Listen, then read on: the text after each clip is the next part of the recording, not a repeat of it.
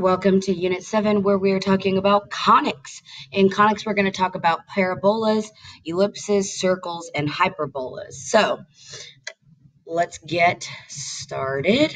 Lost my pen. Okay, there it goes. So, we've got 6 things to talk about in this video. We're going to first learn the standard form of the equation of a parabola, and we're going to learn that for every type of conic we do. We're going to figure out the characteristics and graphs, same thing for every conic. We are going to practice a real-world problem. We're going to write it in standard form, so if we are given it in just if we're given it in like expression form, how do I convert it to standard form so that I can determine characteristics, graph, blah, blah, blah. What if I am given just the characteristics? Can I write the equation back and potentially graph? And finally, what the heck is a tangent and a double-naived cone? All right, so the first thing I'm going to start with is the standard form of the equation. This is the standard form of the equation. It will be provided for you on the formula sheet. However, I recommend that you copy this down and truly get used to this, because this is the only information on the formula sheet, maybe even less. In fact, more than likely, this is the information on the formula sheet. And it doesn't really help you if you don't understand what each of these are. So I wouldn't just copy these down. I would also make a note. And in fact, I said more than likely, I guarantee you this is what's on the formula sheet. I know this is on the formula sheet. So if you notice, there is an important differentiation here. We have went too far. We have vertical and we have horizontal. And so if you notice, there's some big differences here. The vertical has your x on the left-hand side squared with the h and the y with the k, whereas with the horizontal, the y is still with the k, but it is what is squared on the left-hand side and the x is with your h. And it doesn't matter left or right. I was just showcasing it for you, but really if vertical, then x was squared. If it's horizontal, then y is squared. The vertex doesn't change. It's always going to be h comma k. But if you notice with the focus, what happens with your focus, your h is by itself, but it's k plus the p-value. In the horizontal, it's h plus the p-value and then just your k. Down here, your axis of symmetry depends on which direction you are. So if I'm vertical, I'm x, then my axis of symmetry has to be x equals h. If I am horizontal, then I am looking at y and its partner is k. So I'm going to look at its axis of symmetry at y equals k. And finally, down here, your directrix is going to be the opposite of your axis of symmetry. So if this was x, then this must be k minus p. And if this was y, then this must be h minus p. So I know these are might be brand new variables for you or concepts for you, but just kind of, can you grab a pattern and can you compare and contrast? So now let's actually determine characteristics and graphs. So if I'm given this parabola, y minus 3 squared is equal to negative 8 times x plus 1, then go ahead and identify the vertex, focus, axis of symmetry, directrix, and then we're going to use that to graph. So look at my equation. Very cool. There's some information that we need. We need to know what 3 and 1 and negative 8 all represent. So why does this look familiar? Because we saw it in the standard form formula chart as well. So the next thing I need to figure out, is it vertical or is it horizontal? In fact, it was horizontal because we had y being squared. So I'm going to use that part to fill out the rest. So let's fill out our table.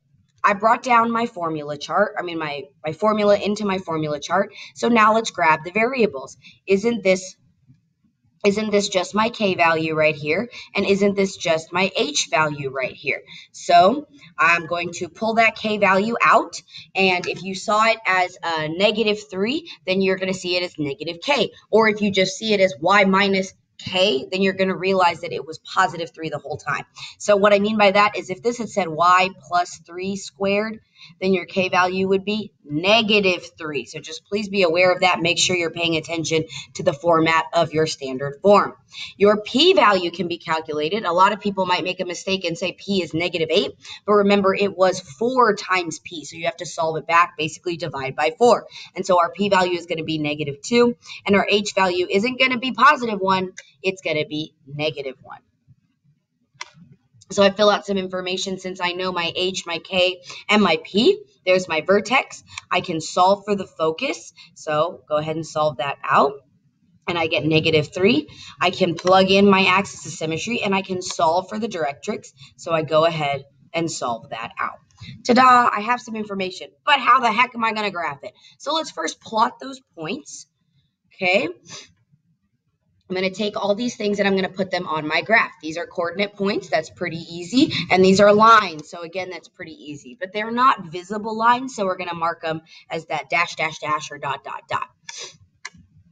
This was the information. This is where that stuff came from. And we know that it's going to be horizontal. So, I'm going to graph my parabola this away or this away. That's in essence what they're asking. Is it horizontal or vertical? Because P is negative, we also know that the parabola must also be negative. So if it was horizontal, negative means it's going to open to the left. Positive would mean it would open to the right. If it was vertical, negative would mean it opens down, and positive would mean that it opens up. The vertex tells me the lowest point, and why is that in parentheses? Because since this is facing to the left, my lowest point is actually going to be that rightmost point. But basically, you guys know that as the vertex is, here's my parabola coming in, and boom, where does it hit? The left and the right hand curve. Where do they hit at their lowest point? Okay, the focus is going to go from the vertex towards the focus. So that again proves to us which direction we're going. The focus will be exactly equidistant from the vertex as the axis of symmetry is. So you're going to have a pattern on both sides. Okay, the axis of symmetry will cut, sorry, I meant the directrix. The axis of symmetry is going to cut your vertex in half. So these numbers should match right here. They should always match, or vice versa. If it was your x value, then your x values would match. And finally, your directrix is going to run opposite of your axis of symmetry, and it's going to be equidistant from the vertex. And so what I mean by that is, and you're going to see it in just a second. So if I've got a vertex here, and let's say it's a vertical going up, then the focus must be here, the axis of symmetry must be here, and the directrix must be here. That's in essence what we mean. So let's actually visually see that with our values. So I plot my vertex, I plot my focus.